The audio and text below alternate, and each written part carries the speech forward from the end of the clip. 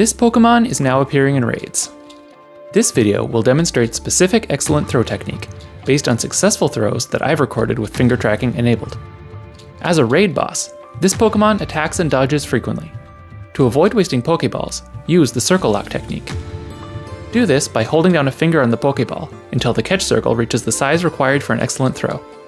Then, wait until the Pokemon attacks. Once it starts its attack animation, you can throw the ball. Start the throw during this part of its attack animation, and release the throw here. If you release the ball before the catch circle is visible, then when it reappears, the catch circle will still be the correct size for the excellent throw. This shows all my excellent throws at once, along with what I would recommend as a release point. Here are a few examples of excellent throws.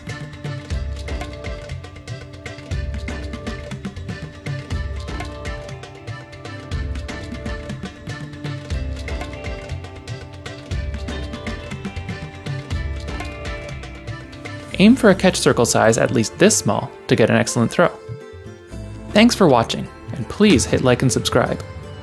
Please consider sharing this video with your Pokemon Go friends and communities so that I can keep making these guides. I'll see you next time.